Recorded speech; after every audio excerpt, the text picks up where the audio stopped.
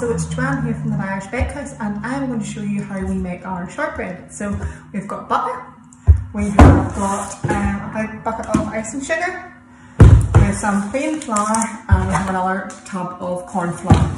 So I am doing a very large batch of shortbread, so it's going to our coffee shops. So I have 3 pounds of butter. I have weighed out 1.5 pounds of icing sugar here, so I'm just going to pop that into our mixing bowl.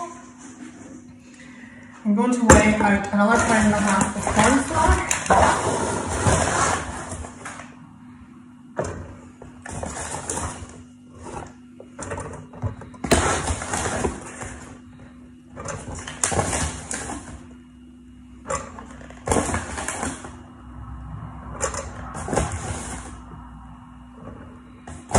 We've got another 1.5 pounds of corn flour and then 3 pounds of plain flour. Put this all in together, mix it all up together until it forms a nice pastry, and then we just roll it out and cut it out and put it on the prepared baking tray.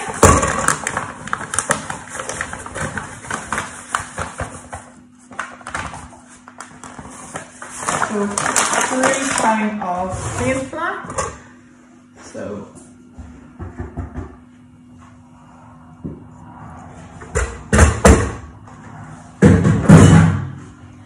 So we have all this in our big large mixing bowl. I'm going to put this on and just let this all come together nice and slowly.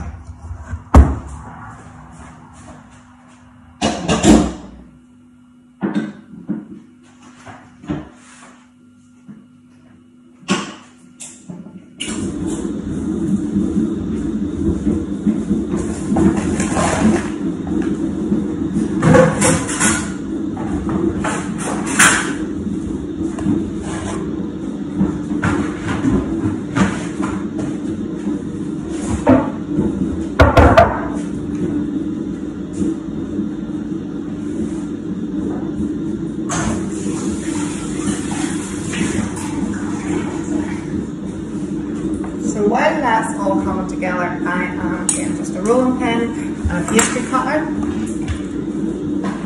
I have already a baking tray greased and lined sitting over its side, so I'm just going to flour over its surface and something like this, and then this will be used to roll the pastry.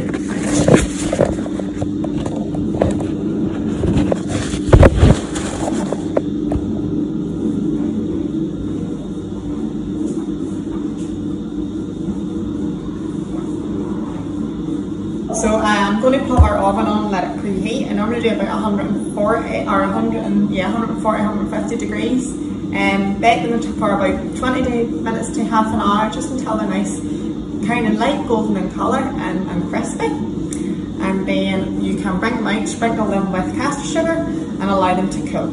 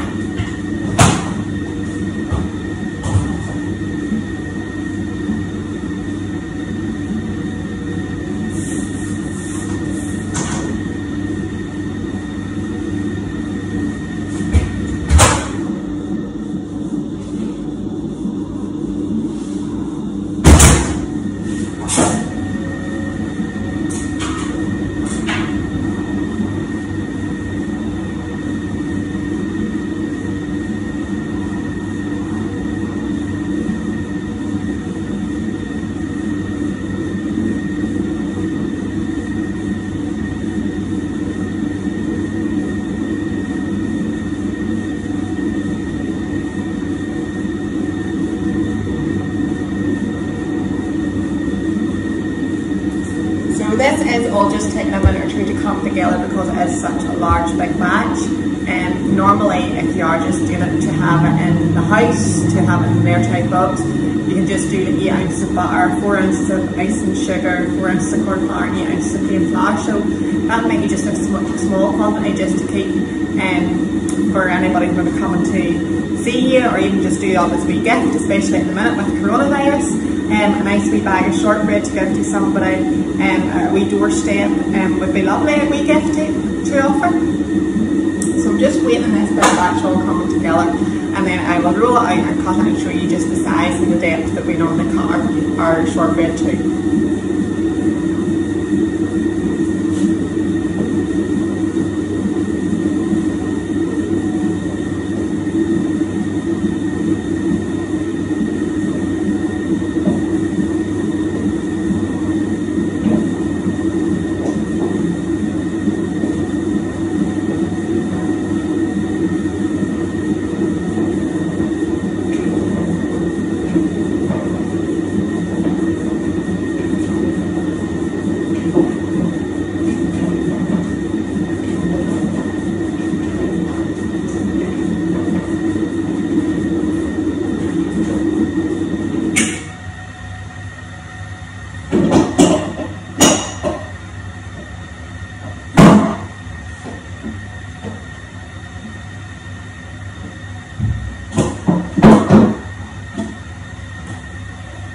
So this batch has all come together, so it now looks like this.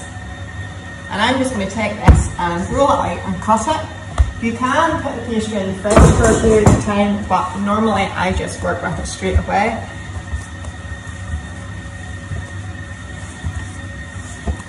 So just kind of knead it together, and then you're just using a rolling pin to roll it out.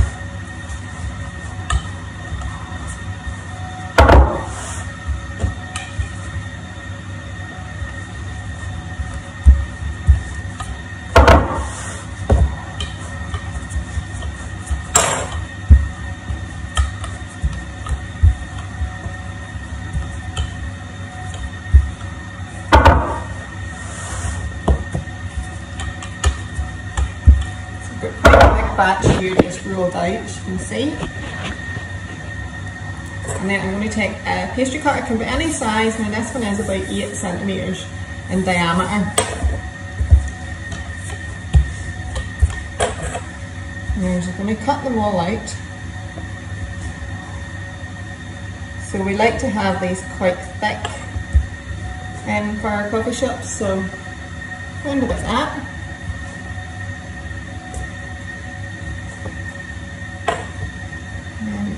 I just will work my way through cutting this big batch all out.